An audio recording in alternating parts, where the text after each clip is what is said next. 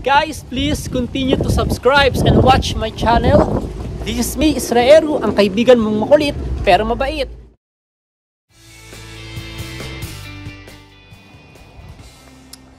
Ngayon guys, pupunta ako sa malapit na gym dito malapit sa bahay ko guys. So lalakarin ko lang siya kasi gusto ko nang bumalik sa pag-workout kasi medyo yung ano natin guys, yung tiyan natin lumalaki na ng konti. So yun, kailangan na natin yung workout ng to the max. So samahan nyo ako guys, okay? Kailangan natin akyatin itong mataas na itong stairs na to. So sa taas niyan guys, andun yung gym. So yung lakad ko is almost 5 minutes lang mula sa bahay ko guys. Yun. Kasi guys, plano ko kasi guys na mag workout every Saturday, Sunday hanggang Tuesday. So yun. So ito yung view sa taas guys, makikita mo. So yeah. So kung gusto mo, kung may kaibigan ka dito, kaibigan tuloy. Kung may friends kayo, pwede kayong maglaro ng yan, tennis. So this is the view guys. So ito yung pataas na inakyat natin. So yun guys. So tara guys, pasok tayo sa loob. So finally guys, nandito na tayo. So aalamin natin guys kung ano ba yung aside sa gym, ano pa ba yung meron dito sa loob. So nalaman ko yung place na to guys, na shock ako guys kasi sobrang lapit lang pala sa bahay ko. So first guys, kailangan na natin guys. Kasi one time guys, nakatambay ako sa 7-Eleven guys. May nakilala akong isang Japanese Iranian. So yun guys, kung wala kang shoes, for example gusto mo mag-workout then wala kang shoes, nakalimutan mo yung shoes mo, pwede kang bumili. Meron silang 4,000 yan na mga shoes, medias and everything na pwedeng kailangan mo sa gym. So meron din silang mga men's for gyms wear, yan, at saka pang ladies. So I think hindi naman siya ganun kamahal. From 5,000 yan ngayon, 4,000 yan na lang guys. So akit tayo guys. So ayun guys, nakita mo marami siyang mga vending machine for drinks, or meron ding pan, ice cream. So kompleto guys, na ano yung kailangan natin kompleto dito. So may narinig akong ingay guys. So dito banda guys, merong basketball area guys. So ayan, yun nga lang guys, di tayo mag-basketball kasi maliit tayo eh. Shout out dyan sa mga kaibigan ko from Nokia Shokohin na malulupit mag-basketball. Punta kayo dito guys. So ayun, lalo na so yung kanina guys nakita natin is yung table tennis, diba? So ito naman yung badminton area nila guys. So yun, diba? So after work, hindi ka na maboboard.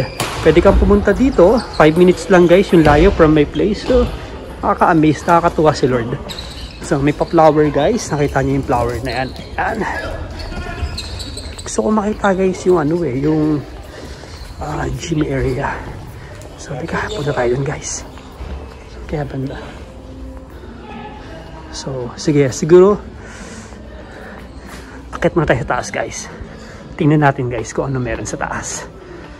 So, parang kahapon puro ko lakad, ngayon naman puro stairs ang inaakitan ko.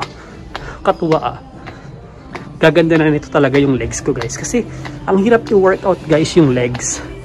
So every time na pupunta ako dito, ayun,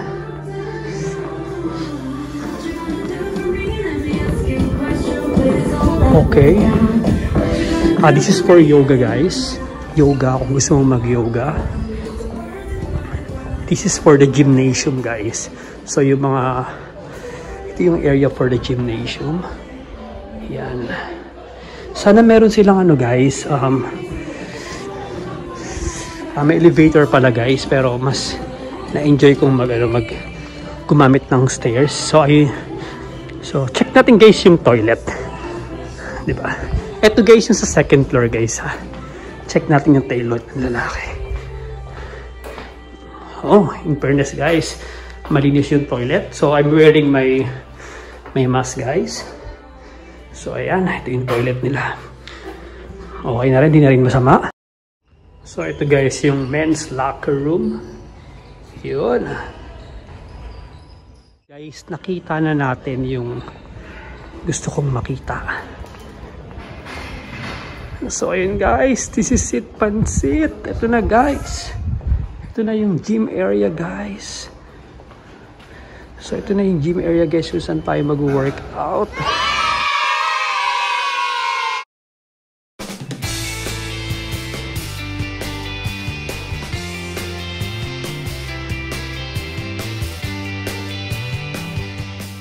Ngayon guys, nakakita na tayo ng malapit na workout gym dito sa place ko.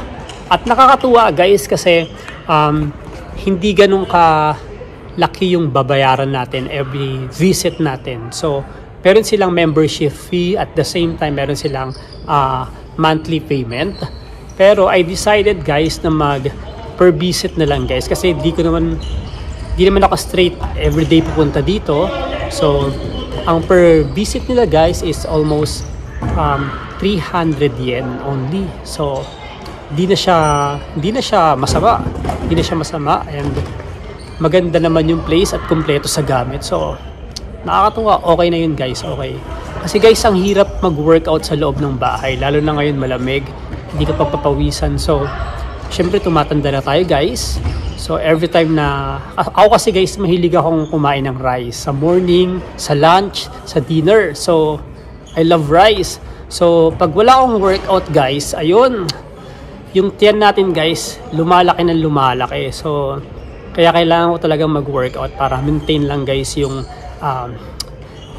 katawan natin, 'di ba? Syempre kailangan yummy lang tayo. Next naman, yummy yummy yummy yummy yummy. Justin Bieber. So yun guys, so by next week pupunta na ako dito guys para mag-start, kasi kailangan kong bumili ng kailangan kong bumili ng bago kong shoes para sa pang workout, kasi hindi pwede guys yung shoes na nagamit mo na. And then ayun, sobrang happy, 'di ba guys? Sobrang happy kasi finally meron na akong place kung saan after my work pwede na akong pumunta dito, rest lang ako ng 1 hour, then yun, back to gym na agad. So guys, abangan nyo guys yung magiging result ng aking body siguro after 2 months, mula next week, mga 2 months. Yun, para ready tayo guys para sa next year summer natin, 'di ba? Kung saan man tayo pumunta. So yun guys, sobrang happy ko guys kasi love ko talaga mag-workout, and alam mo yun, sobrang lapit lang sa place ko. Hindi ko na kailangan mag-bike ng matagal. Then 5 minutes lang, anytime pwede akong pumunta, kasi yung oras niya is from 9 AM hanggang 9 ng gabi.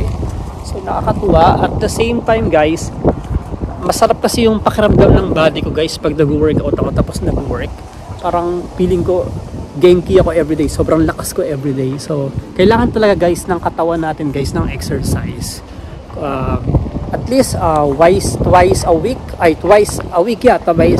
meron tayong magandang pinagkakaabalahang sports para yung alam mo yon, yung katawan natin is medyo ma-exercise guys. Kung ikaw hilig mo mag-run, so mag-run ka kahit twice a week. Hilig mo mag-jog, ang hilig mo is table tennis or tennis, 'di ba? Basketball, importante yun guys. Importante talaga sa atin na inaalagaan natin yung ating mga katawan. So ngayon guys, dahil masaya na si Israel, nakita ko tong place na to guys. Ayan, kitang-kita niya ba guys sa aking mukha, aking kaligayahan, ang aking kasiyahan. So uwi na tayo guys ngayon kasi mag-prepare ako ng aking dinner para bukas mag-work tayo. So next vlog ko guys, gusto kong pakita sa inyo kung paano ako nagpe-prepare guys ng ng dinner ko, yung mga tansyahang lutuan lang guys. Ayun, mga invento files na luto ko. So ayun guys, maraming salamat guys. Guys, please continue to subscribe and watch my channel. This is me, Israero, ang kaibigan mong makulit pero mabait. Thank you guys. God bless you all guys. Bye bye.